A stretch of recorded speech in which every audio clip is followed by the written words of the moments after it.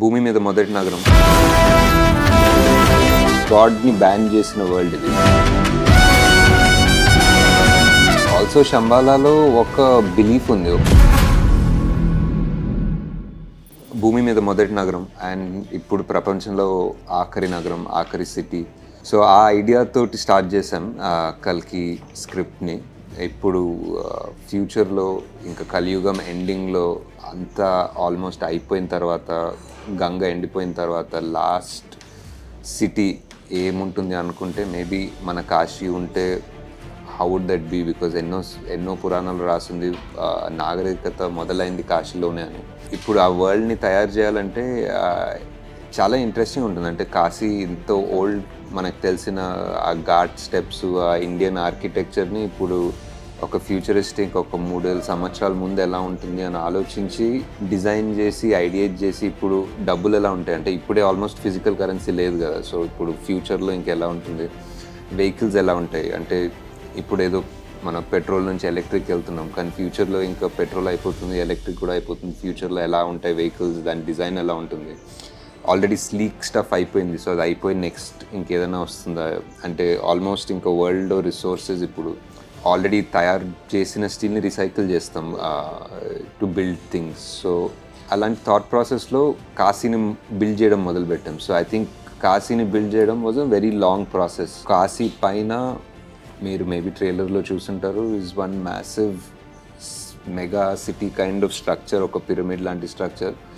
దాన్ని మేము కాంప్లెక్స్ అంటాం. సో ఆ కాంప్లెక్స్ పైన ఈ భూమి మీద కింద ఏం లేదో nature, food, animals, everything is there. It's almost like ఒక రకమైన నోవాస్ ఆర్క్ అనుకోవచ్చు, ఒక రకమైన త్రిశంకు స్వర్గం అనుకోవచ్చు. It is Paradise on top. కింద కాశీలో ఎంత ఎక్స్ట్రీమ్ ఎండిపోయిన గంగ కనిపిస్తుందో పైన అంత ఎక్స్ట్రీమ్ ఆల్మోస్ట్ ఒక సముద్రం ఆకాశంలో కనిపిస్తుంది. మన కథలో, మన సినిమాలో ఇంకో 3వ వరల్డ్ కూడా ఉంది. ఆ వరల్డ్ పెద్దగా మాట్లాడలేదు ట్రైలర్లో ఉన్న ఇంతవరకు ఉన్న మెటీరియల్లో, బట్ చాలామంది ఆల్రెడీ గెస్ చేశారు.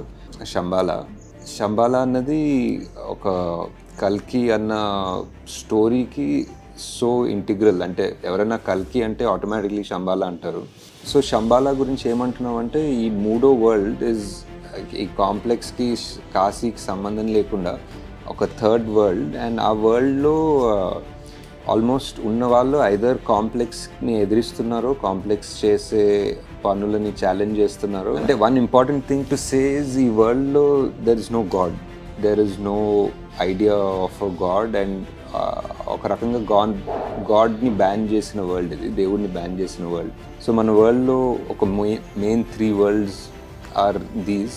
అండ్ ఈ 3 వరల్డ్స్ మధ్యలోనే మన కథ నడుస్తుంది. ఒక్కొక్క వరల్డ్కి ఒక్కొక్క kind of thought process and design చేసాము. లైక్ కాశీలో జనాలు ఒకలాగుంటారు, వాళ్ళ బట్టలు ఒకలాగుంటాయి. ఫర్ ఎగ్జాంపుల్ వాళ్ళ ఫుడ్ ఒకలాగుంటుంది, వాళ్ళు మనీ ట్రాన్స్ఫర్ చేసుకోవాలంటే ఒకలాగుంటుంది, వాళ్ళ వెపన్స్ ఒకలాగుంటాయి, వాళ్ళ వెహికల్స్ ఒకలాగుంటాయి.